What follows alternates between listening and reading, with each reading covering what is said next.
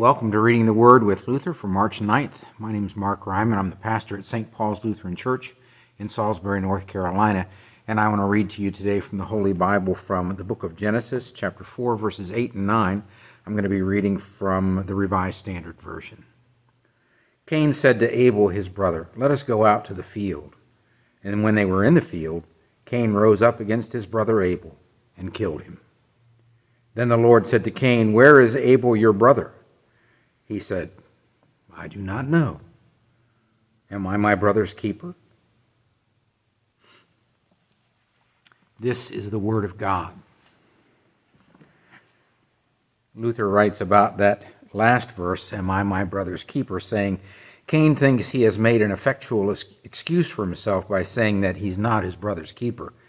But does he not confess by the very word brother, which he takes upon his lips, that he ought to be his keeper?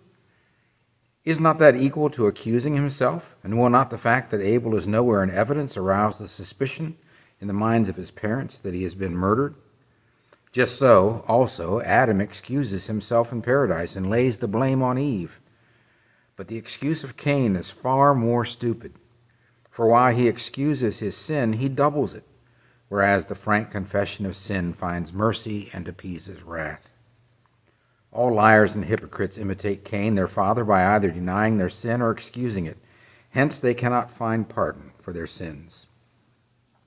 But let us survey the order in which sins follow each other and increase.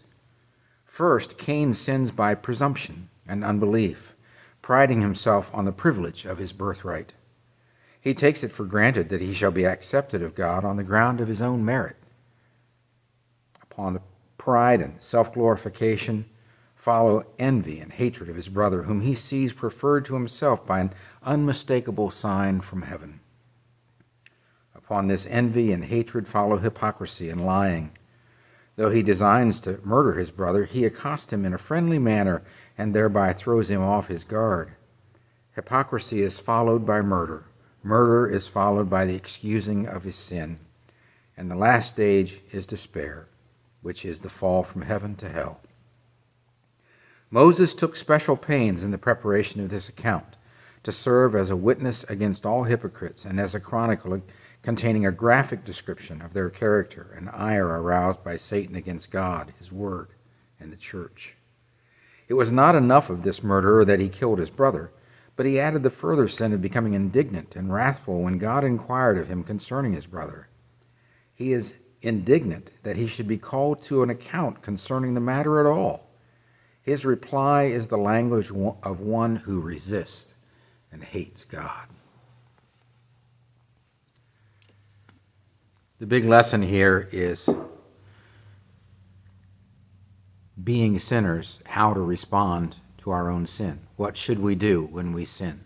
What should we do when God, even through our conscience, asks us about that sin, accuses us?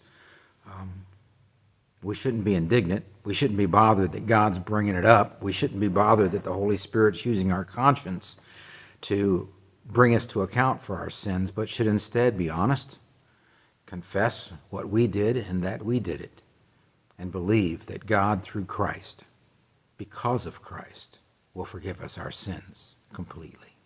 Let's pray. Lord, help us to not be like Cain, really in any way, but let us not rise to the level of indignation over a challenge to our sins. Lead us not into temptation, and deliver us from evil, for the sake of Jesus Christ, in whose name we pray. Amen.